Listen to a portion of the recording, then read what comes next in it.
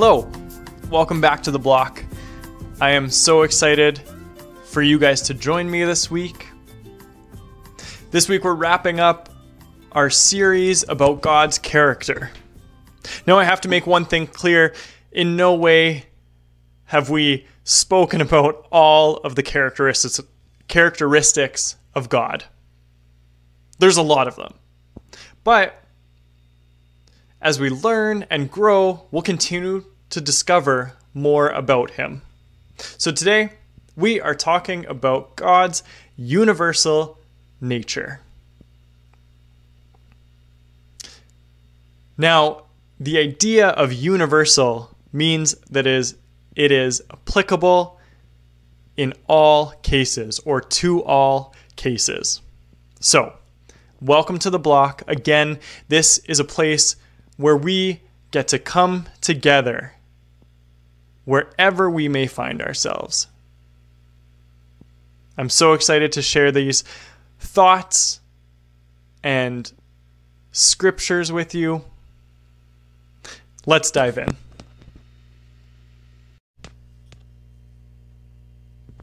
So, again, we're talking about God's universal nature. There's something really important about this. Again, it means applicable in all cases. So oftentimes when we think universal, we think of, well, the universe. You know, the earth, the sun, the stars, all of that great stuff. But we also have to consider the people in the universe, us, humans, God's creation. Our ability to have a relationship with God is accessible to everyone. The relationship with God is not, it doesn't leave anybody out. It can involve everybody. You know, it doesn't matter where you come from on the world or how much money you have or how popular you are. God's love is for everybody. Not one single person is more or less deserving of this gift. The gift of love and a relationship that God has given us.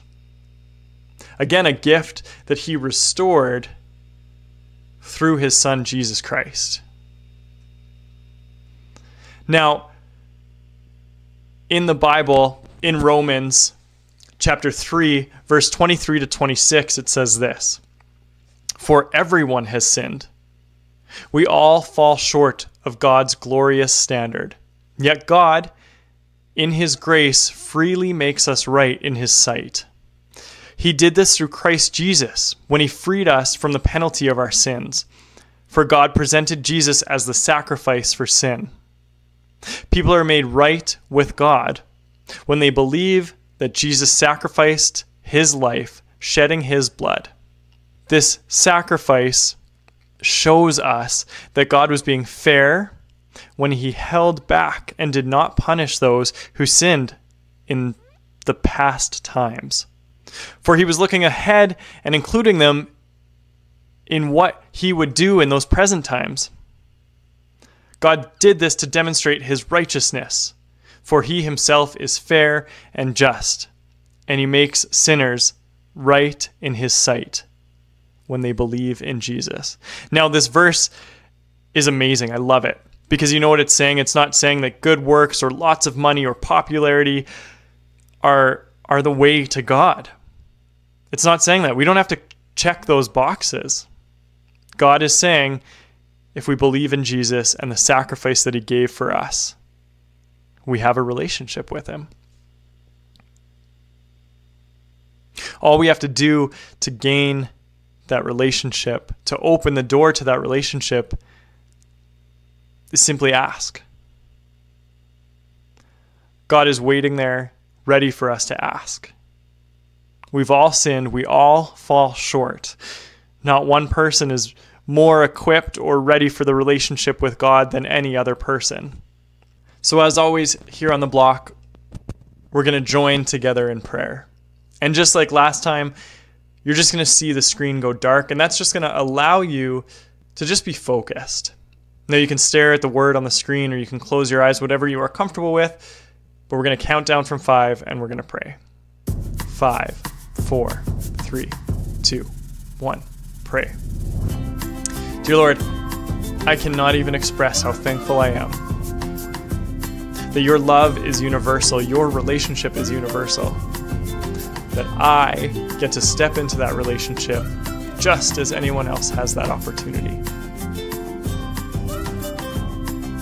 God, you have created us for community, for relationship.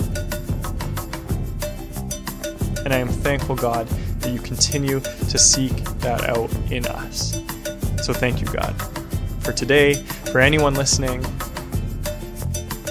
Bless us as we go throughout our day. In Jesus' name we pray. Amen. So guys, as always, just a huge thank you for joining me here today on The Block. I love doing these videos for you.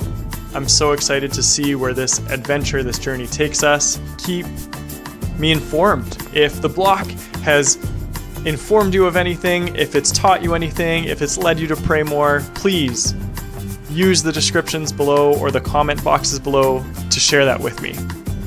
As always, until next time, may God bless you and keep you as you go throughout your week. Take care.